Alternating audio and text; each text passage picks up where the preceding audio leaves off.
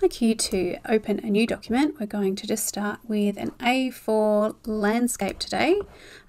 So we can go to a pre-select one, or you can type in here your measurements. I'm going to type in here lesson 2. This is going to cover a whole bunch of things.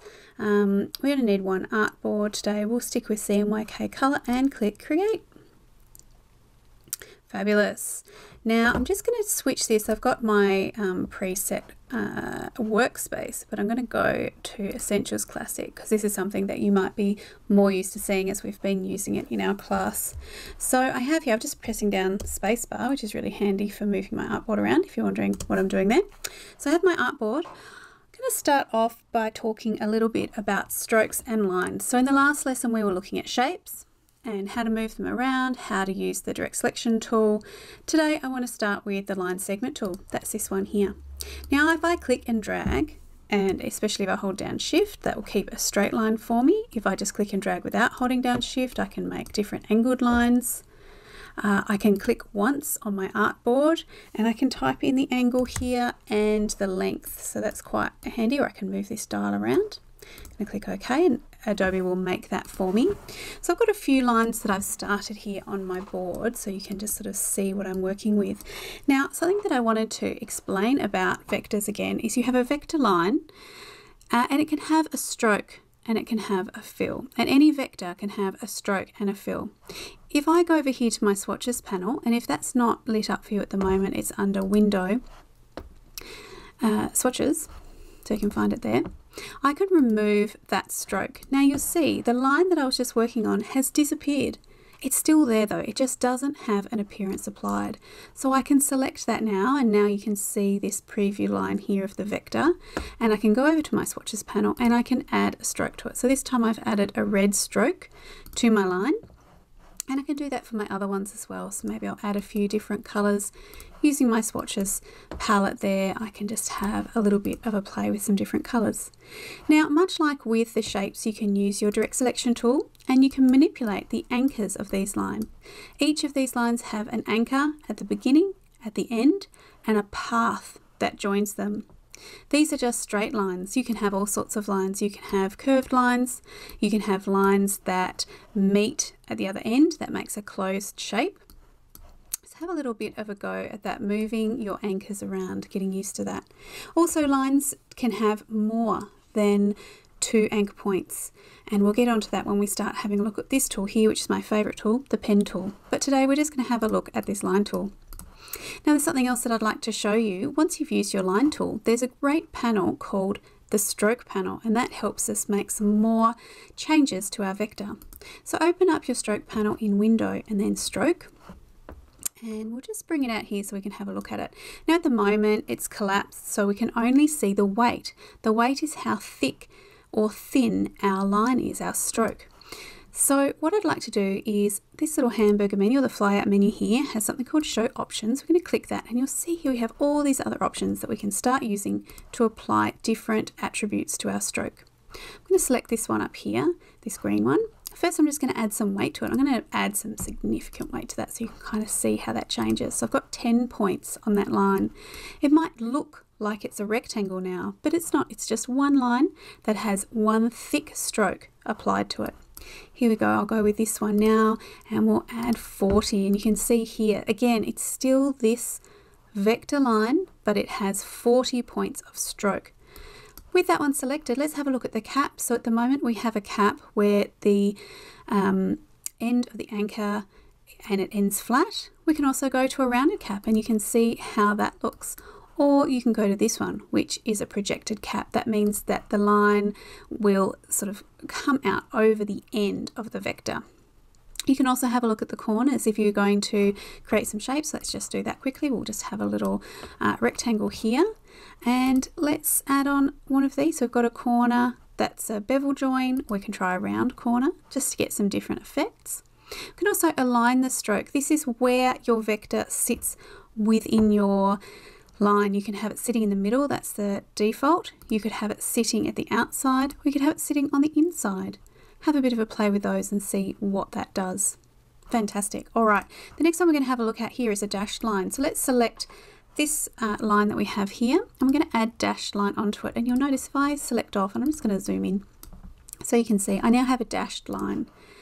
With that selected, so I have 6 points and 4 points. On yours you might start with 12 and then nothing. So this is just the 12 and then no gap is the default.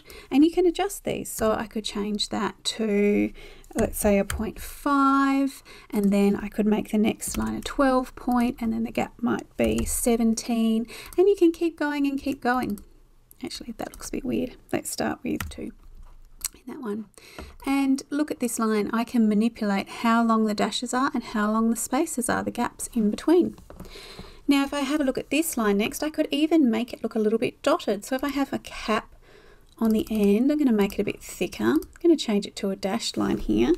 Let's try something like 1 and then a 0.5 gap and see what happens here. Let's just go backwards there. Whoops. We probably need a bigger gap, so we'll put 1 in there. Let's go 2. Oh, still bigger. And sometimes it's just about playing around and seeing what you can get. Look at that. So I have a slightly different type of line that I have created, which is quite interesting. All right, let's have a look at these arrowheads. I'm just going to zoom back out using my zoom tool. We might apply an arrowhead to this green stroke we have up here. I'm going to select that, and you can see here there are a few different kinds of arrowheads that you can select from, and we can take down the weight of our line. That's going to change the size of the arrowheads, and you can change the alignment as well. Fantastic. So that's all that I wanted to show you with the stroke panel for now. Let's pop it off to the side, and we've had a bit of a play with a few of the different functions there, but see what else you can achieve. Adding different colors, trying different weights of stroke, adding arrowheads, things like that. So I'm just going to sit those still on my artboard, but just off to the side, and I'm going to start working down here. Next one thing that I wanted to show you was some text boxes, how to apply text to your artboard. We have our text tool here, our type tool. So if I hold that down, you'll see there's a whole lot of other options. We can have a quick look at all of these. So I have my type tool. If I select my type tool and I click and drag with my mouse to create a bit of a marquee there, when I let go, it's going to create a text box. Within my text box is something called lorem ipsum, or placeholder text. This is a type of text that tries to copy what normal English language looks like. So if you don't have the copy or the words yet from your client, you can put in placeholder text just to be there while you're working on the rest of your design. So with this placeholder text here, I'll just click off for a second so you can see I've got my text box, which is this blue line, and it's filled it with some text. What I'd like to do is show you how to start manipulating this text inside the text box. Now you can do that up in the control panel here. I much prefer to open up my character panel, which is under type character. Again, it's about having lots of options. I can add more options with this, show more options, but for now we're just going to start with the basic options. I'm going to highlight this text, and we can see here if I click inside my character panel, I can start having a look at some different typefaces. I can just start having a look, seeing which ones I like, or I can drop this menu down and I can choose some different ones that I might like. I can change the size, that's the point size. I can also change, let me just find, let's start with something like Brandon text. So I can change this to thin, then italic, light italic. Some typeface families have a whole bunch of different versions that you can see in here, and they're quite fun to play with. This one here is the leading, so that's the space between each sentence. I can make that bigger, I can make that smaller. This one here is called the tracking. If I add to the tracking, it moves the letters across evenly. So we can have a look at that. I'm going to set that back to 0. And I'm going to set this back to auto for now. Now something really interesting that has happened because I changed the size, the point size of my type, you'll notice this little red plus symbol has appeared down the bottom of my text box. What that means is that I have something called overset text. I have more text than will fit inside my text box. Now this is something that's really, really important to notice within your work because you don't want to have copy that's missing. So you need to make sure that you can remove this red plus symbol. either by changing the size of the text box, maybe you need to stretch it out, or the other thing that you can do is click on it and you'll see that your cursor loads up with a new symbol, and you can click and drag that symbol and create another text box. And you'll see here I have 1, 2, and this between them is the thread. This is showing you that this text goes down to the bottom of this text box, then links up to the top of this one and continues. So that's just a little bit about creating type with the type tool. This is called type area tool. It's type within an area. The other way, if you select your type tool again and you just click once on your screen, you'll notice you get a different type, a way of making type. This is called a type point tool. So I can type in here, and you'll notice it's actually already gone behind this character panel here. If I type, it would just keep typing forever and ever and ever in one long line. So this is a different way of creating type. This is really good for things like headings, but not as good for paragraphs because it doesn't automatically return. It also changes, so it's different the way that it moves. You'll notice before we could change the size of our text box and our type stays the same point size and moves with the text box within it, within the area type. If we do the same with this type, the point type, let's drag that and look, it's changing. It's changing our type, which you have to be really careful about because you don't really want to be stretching your type as you're enlarging it. I'm just going to Control Z back. And I'd like to show you this. So this is my magic key that I really love. If you hold down Shift as you drag, you can keep things in proportion. So that would be the way that you could change the size. You can also use your point size here and make it bigger and smaller.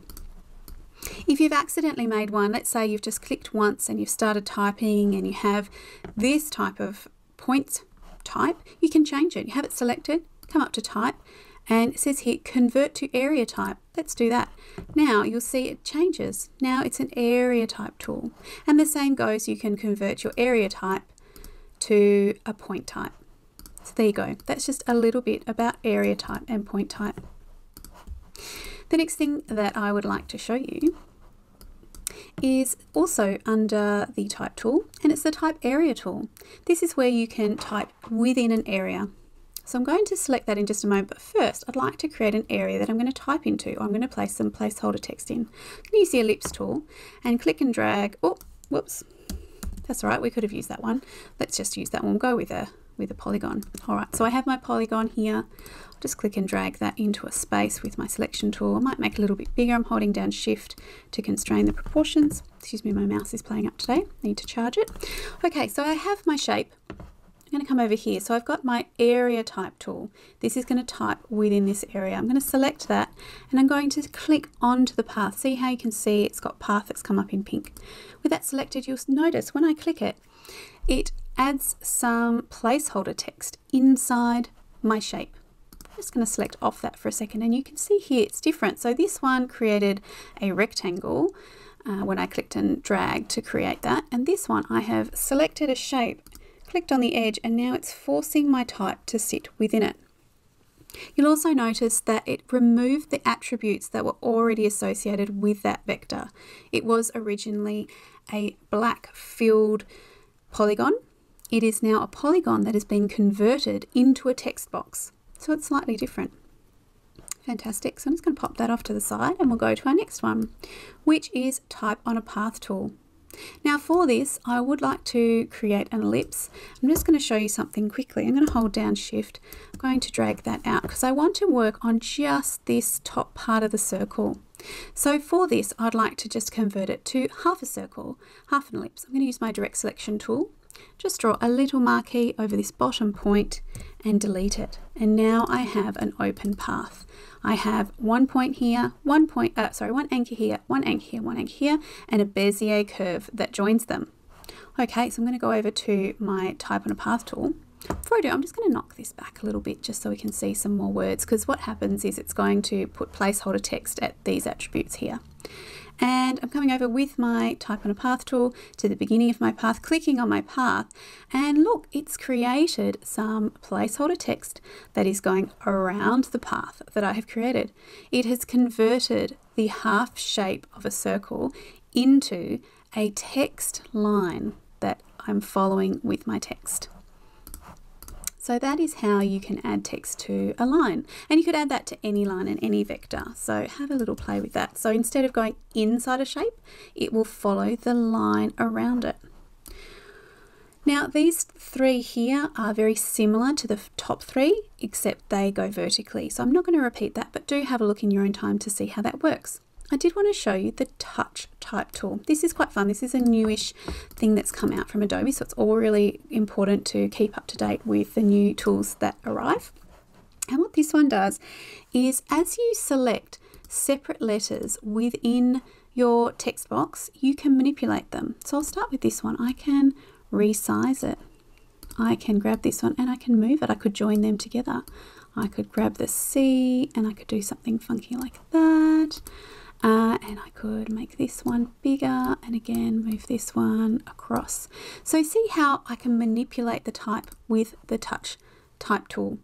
But what is amazing about this tool is, rather than me having to outline my words and make them into vectors, this is still live text. What that means is I can still go in here with my type tool and I can adjust the spelling. I could put in here is not having the best day ever. Once I've outlined it, I can't add and remove the text as live text. So the touch type tool is really, really fun for that. The other thing that I really love this for is script types. So let's just see if we've got something handy. Here we go, Forever Soulmates. We'll grab that one and we'll just bump up the size a bit so you can see. So I might want to change how these are linking together, and in the touch type tool that's really, really easy and handy to do. So I might just manipulate these a bit. I might want the V to come down and maybe the G as well might just sort of come down. So I can start manipulating it. I can make it, I mean that sort of looks a bit weird actually, so I might change that again, but I can keep manipulating it until I'm happy with how it looks. And it's really, really fun to play with. Okay, I'm just going to step out a little bit. Now I did mention a moment ago about outlining type. That is something that comes up a lot that you need to do, and outlining type is about converting live type to type that has been turned into a vector. So I'm just going to quickly show you how to do that. I'm going to click and drag myself out of text box, and whoop, it might help if I could spell. I'm just going to write my name there. So I've got Beck. You can write this in whatever typeface you want to. Now you can see at the moment it's live type. I can edit it, I can highlight, I can change within the character panel its attributes here. But let's say that I would like to turn this into vectors, and there's a few reasons why we might do that. It might be going off to print. I might want to manipulate very specific parts of the type, and I can do that more accurately once it's outlined. So I have it here, I'm ready to outline it. I have it selected, I go up to Type, Create Outlines. And you'll notice it's changed. Now I'll zoom in so you can see. Instead of being live type, it is now converted to vector shapes. So I could come in with my direct selection tool and I could start manipulating it and making these characters my own and just changing them how I want them to be. You know, maybe I want this to be dragged down there. Maybe I want these ones to be a bit closer. See, I'm just nudging that over with my keyboard.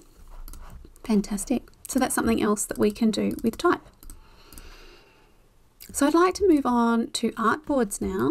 I've spoken before to you about how this is an artboard. It's like a piece of paper sitting on a table, and our pasteboard's a bit like the table. You can put things on your artboard, you can put things on your pasteboard, and they still exist on both planes. This would be what would print out if I went to print something. Anything that's sitting on that white would print, and anything off it would not. I can create more than one artboard, and there's a few ways that I can do that. I like to do that generally through my artboard panel, which is over here, so artboards.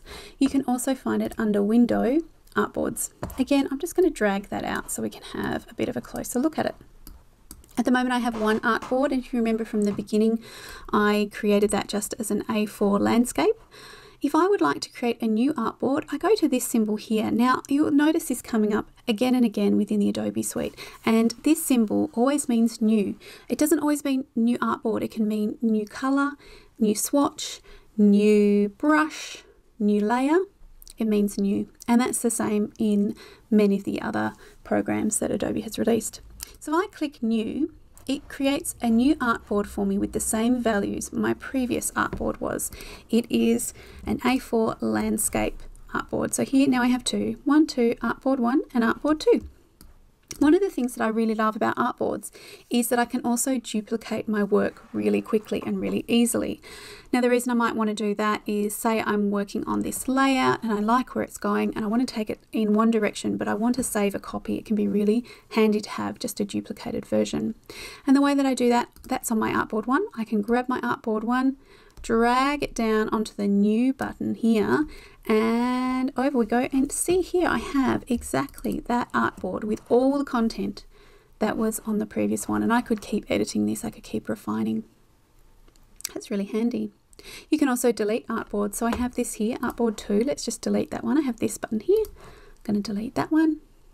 So now I have 2 artboards. I can also change the size. So let's say I have this artboard, but actually look, my type's going off here. I want to make it a bit bigger. I'm going to double click over here and you'll notice that I can change the size. I can go to a preset, I can make it A3, which will adjust my width and height, or I could type that in manually. I'm going to click OK, and you see here now I have a larger artboard.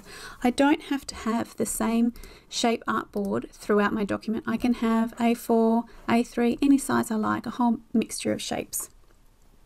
So I have my artboards here. The other thing that I wanted to show you quickly in the artboard panel is I can also rename my artboards. So if I double click on the name here, I can change this. So this might be second concept, or maybe it's A3.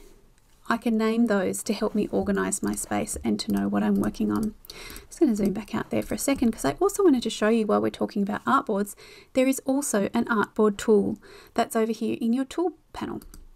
If I select that, you'll notice whatever artboard I was working on becomes highlighted. One thing I can do is I can move it. So I might want to move my artboards around. That might be quite handy. And I can also click and drag out new artboards. So this can be another way of creating artboards within your space. So now I have a whole bunch of artboards that I can use. Fantastic. So that's just a little bit about artboards. I'm going to pop those back into the side for now. The next one I wanted to talk about with you was layers. Again, layers are a fantastic way of organizing your space. So I'll just zoom in a little bit here and I'll open up my layers panel. So under window, layers. It's also off to the side. It's disappeared again. Let me just bring that up. And I'm going to move it over into the space. Now, layers are also really handy. If you have a lot of shapes, a lot of text, a lot of images that you're working with, it's really important to organize them and know where everything's sitting. Not just for your own sake, but if you have multiple designers or multiple artists working on one document, it's really helpful for everyone to know where they need to look for things. I can show you here in layers a few things that we can do. We can switch layers on and off, so we can see them. We can toggle on the lock. If the lock is toggled on, you actually can't move anything within the space, so that can be really handy for organizing your space. If I flick this arrow down, you can notice this is everything I have sitting on that layer. And what's really handy, I'm just going to toggle off the lock there. I can also select things via that layers area. If I click this circle at the side, you'll notice it selects the group that's there. Let's say I want to select this rectangle. I can do that. So I can select it on my artboard, but I can also select it from my layers panel. Something else that's really handy is I can change the order of things. At the moment I'm just going to delete everything on this artboard so it's a little bit easier to see what we're working on. I'm going to zoom into this first one we were working on. Now, the way that Illustrator works is the most recent thing that you made generally will be sitting on top, and it's stacked like a stack of papers. So the first thing you created is at the bottom, and on it goes until the most recent. But if you want to change the order of things, you can do that. You can do that in the layers panel. There's a couple of ways you can do it. I'm just going to stack these lines over each other so you can see how they have a hierarchy. And I'll zoom in a little bit so we can see a bit clearer. And I'll just change the color of this one so it's a bit easier to see. So at the moment we have, let's just put the yellow so I can see where it is. We have a green line at the bottom, then we have a purple line, then we have a yellow line, and then we have orange on top. But let's say we want to move this green line to the top. few different ways we could do that. We could grab it in our layers panel and click it and drag it up to the top, and now it's sitting on the top of the pile. Another way we can do that is to remove it, cut it, and paste it in front. So this time I'm going to grab this yellow stroke here. I'm going to Command X, which is cut, and Command F, which is to paste in front. And you'll notice it's popped it just up here on top of our pile. The other way that I can do that is I can select the line. This time I'll bring the purple one to the front. I'm going to right mouse button click, and I can go to Arrange, Bring to Front. There's also some keyboard shortcuts. So have a look at those few different options and see what works for you, because often you need to move shapes around, move lines around, move text around, so that you have something different sitting in front. Okay, I'm just going to collapse that layer for now, and I'm going to show you something else about layers. So I'm just going to zoom out for a moment. Here we go, and I'm going to name this layer. Now on this layer I'm going to keep all of my strokes. So I'm going to name this layer Stroke. All I did was I double clicked on the layer name. I'm going to add this in here. So now it's called Stroke. I'm going to leave all of my strokes on this layer. I'm going to create a new layer down here. Remember that symbol for new? Within the layers panel it means create a new layer. I'm going to select that. I'm going to grab my text by drawing a marquee with my selection tool. I'm going to Command X to cut that. I'm going to paste it onto my next layer, and that's Command F to paste in front. Double clicking, I'm going to name this layer Text. Now this one here is a shape. I'm going to create another layer for that. So I'm going down to Create New Layer. I'm going to select my shape. I'm going to cut that shape, Command X. I'm going to go to my new layer and Command F to paste it on there. And now I'm going to name this one Shapes. So I have now one artboard that has 3 layers, one that has my stroke, one that has my shape, one that has my text. And what's handy about that is I can lock individual layers. I can turn on and off the visibility for different layers. And this can be really handy when I'm working on different things. Let's say I'm working on some of the shapes, but I don't want to move any of my text. I can lock that text. Now I can't access it. It can't be accidentally bumped around, but I can still move my stroke and I can still move my shape. So that's a really powerful function within layers. The next one that I wanted to talk about with you was adding swatches. So I'm going to pop these layers off to the side for now in my panel, and I'm going to bring my swatches panel out. Now let's just bump over here to a new artboard, and I'm just going to create myself a couple of circle shapes just to be working on. They're just going to have a fill. Here we go. Now there's a couple of different ways of creating swatches. I'm going to bring the fill to the front and have this first circle selected. Now I can just choose from the basic colors that I have preset within my swatches panel, but it's much more interesting to create my own. So with that selected, what I can do is I can double click on this fill, and you'll notice a new panel comes up called the color picker, and within here I could have a look around, try and find the new color that I want to use. Maybe I want sort of a purplish mauve color, or I might have a hexadecimal code that I'd like to type in, or I might have the CMYK RGB values and I can type those in, and I can click OK. Now you notice this has changed the color of my circle, but it hasn't added it as a swatch. So there's another step. Now why would I want to add it as a swatch? Swatches are really handy for keeping color consistent and adding color effectively.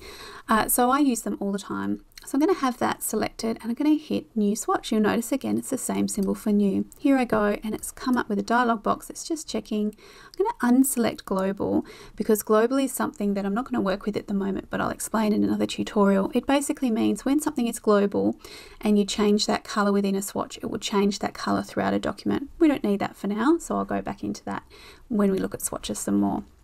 So I'll click OK, and you can see here it's added this color into my swatch library. Let's do another one. So now I've gone back to another orange. I'm going to double click again.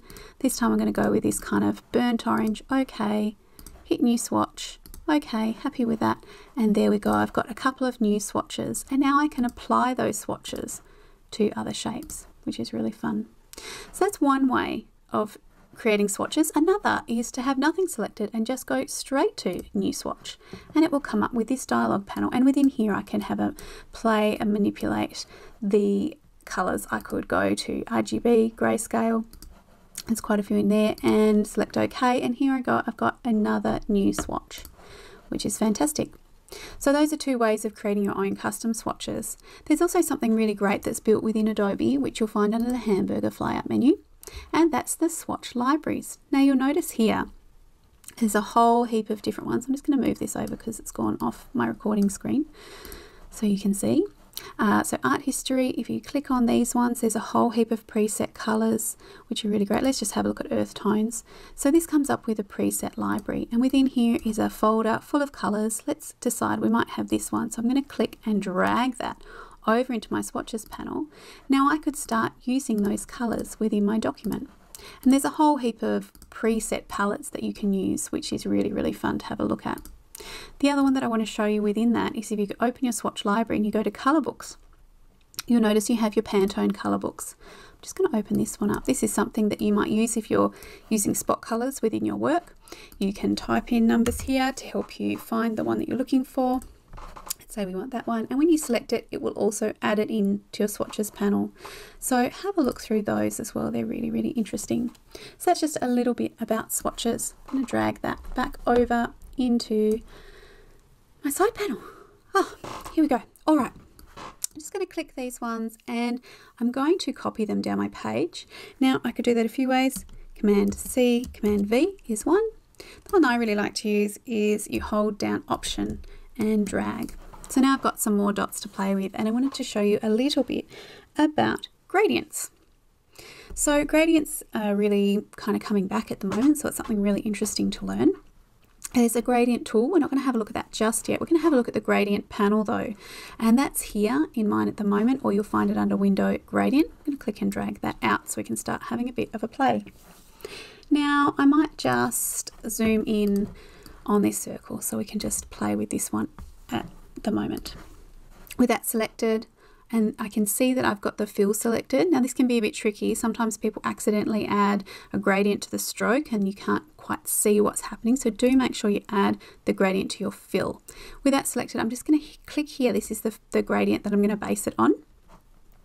And now I can start having a bit of a play with it. I've got linear gradient, radial gradient, and freeform gradient. We're just going to have a look at linear and radial for now and just have a flick between the two of them. So this is a gradient that starts in the center and goes to the edge. This is one that starts on the side and goes to the other side. You'll notice it goes from white to black and it's at a 0 angle. I can change the angle here. I could change it to 90. You know, have a look at what happens when you move that around. I can move this slider that makes it more dark on one side or more light on another side, so that's quite interesting to have a play with. I'm just going to move that back to 0 for now. I can also change the colors, and I can do that by double clicking on the gradient slider. You'll notice here it comes up with all of the swatches. So if I've created my own custom swatches, they'll come up as well. So I'm going to use this one, this pink that we created before, and I'm going to keep it at 100%. Click back in here and double click on this slider, and I might use this green. And now we can see here I'm starting to get my own really interesting gradient that I have created. I can again move this slider to decide if I want more pink or more green. I could change it to the radial, see what happens there. Something else that I can do is I can change the opacity. At the moment this is at 100%, so that means it's completely solid, but I could change that to 50. Let's change that to 50.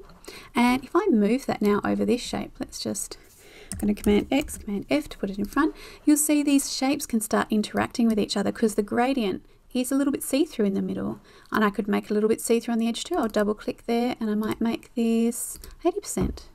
Let's have a look at that. So you can start getting some really interesting things. You can have gradients on their own. You can have gradients layered. Have a bit of a play with that, see what happens. I'm going to take this back up to 100% again on both ends. And I want to show you how you could add another colour. So at the moment I just have pink and green. I'm going to add a blue as well. And I can do that by just hovering over part of my gradient slider. You'll notice that my cursor changes to a plus symbol. If I hit that there, I click, I get another gradient slider. I'm going to double click, and what was I adding? A blue. Let's pop this blue in here. Yeah, that looks quite cool. Okay, maybe I'll make it linear again. Get some interesting things going on.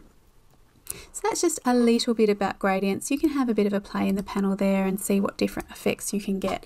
But there's quite a lot that you can do. And there's more again when we start having a look at the gradient tool. Now there's just one more thing that I would like to show you in this tutorial. So I'm going to zoom back out. We've had a bit of a look at gradients there, a bit of a touch on that. So I might just delete the rest of these circles for now, pop them out of the way. And I wanted to show you the brush tool. So within the brush tool, which is over here in our tools panel, we have a brush tool, and if I hold it down, we also have a blob brush tool. I like to think of the brush tool as being like a brush that creates strokes, and I like to think of the blob brush tool as being a brush that creates shapes. So we'll start with the paintbrush tool just for a second, and you see I'm just drawing with my mouse a line. Now at the moment it's still got that gradient applied to it. That actually looks pretty cool, but I'm just going to make this just a plain solid stroke for now, just so we can see what we're working with. So have a bit of a play with that. Grab your brush tool, see what different things you can do. I'm just using my mouse. You could use a Wacom tablet. They're quite fun. And you'll notice that when I have these lines and I draw them over the top of each other, they still create separate vectors. They are all separate lines. And I'm just mentioning that because the blob brush works slightly differently. So I'll pop those lines up there. I'm going to go to the blob brush now. Now the blob brush I have here is quite small, and I'm just going to make that a bit bigger. And a quick way to do that is with my keyboard if I use the square brackets. So I'm just using the right square bracket at the moment and holding it down. It's giving me a nice big blob brush. Now when I start brushing that onto my screen, what you'll notice when I let go, I'm going to go to my selection tool, is that this is a vector shape. You can see it's different because the line around the outside here is green. That's because we're on a green layer. So I'll explain in here. See how this bit here is green? That means that any of my vectors will have this green preview shape. And it's filled with black, as opposed to this one, which was the paintbrush tool, that has a green vector line through the middle and it has a black stroke applied to it. See how they're slightly different? The other thing that will happen is if I go back to my blob brush here and I blob on some more blobs, and I click on it, see how those have just been incorporated into the same shape? It's not like this one where I created a line and then a new line and they were separate. The blob brush actually blobs it together if it's the same shape, which is really quite fun to play with. I'm going to zoom out for a minute. So I've kind of got a few things that I've been playing with there, and I'd like to show you how you can apply brushes to your paintbrush tool. So there's actually a panel called the brush panel, and that's under Window, Brushes. Let's bring that up, and I'm just going to drag it out onto my pasteboard so we can have a play. You notice there's a couple that are already in here. So let's select one of our vector lines we've created, and we're going to apply this one to it, this charcoal feather. And for this one, let's pop this one, the mop. Excellent. And you can see here, these are still vectors, but we're getting a bit of texture happening. Getting kind of some interesting stuff, a bit of thick lines and thin lines. I can select this one. Maybe I want to add this 3-point oval, and you notice it affects my line. It changes my line. I'll just move that blob off for a second. Now there's a whole heap of these brushes that Adobe has collected. You can also buy more brushes online, and to find them, the ones that Adobe has created, you can go into your hamburger menu or your flyout menu and open Brush Library. Again, I probably need to move this over because it's going off my recording screen. Bear with me. Here we go. Artistic. Let's open the ink. They're quite fun. Now within ink, we've got splatters. We've got different kinds of lines. And every time we try a different one, it'll add it over here into our brush library of things that we've used. So have a look through there. There's heaps of different things. There's some things that are a bit kind of wacky that you probably might not use, but some things like this that might give some really interesting texture to your work. Something else that is important to note about vectors. This is a vector line, but because a vector is a vector, I can apply a stroke to it, but I can always still apply a fill to it. Let me pop those brushes just down there for a second. Let's look at our swatches panel. I've got a black stroke applied. I could change the color of the stroke. I could bring the fill to the front. I can still add a fill in there. So just remember that just because you've created something as a stroke, all it is a vector, and it looks how you apply something to it. In this case, I created a circle shape and I have applied a gradient as a fill. This I created a vector line and I have a stroke brush attached to it, applied to it. That's how it appears. So that's all that I wanted to cover in this tutorial. I hope you've enjoyed and learned some things. Please remember to always keep playing around and trying all the different options that are there. Thanks very much.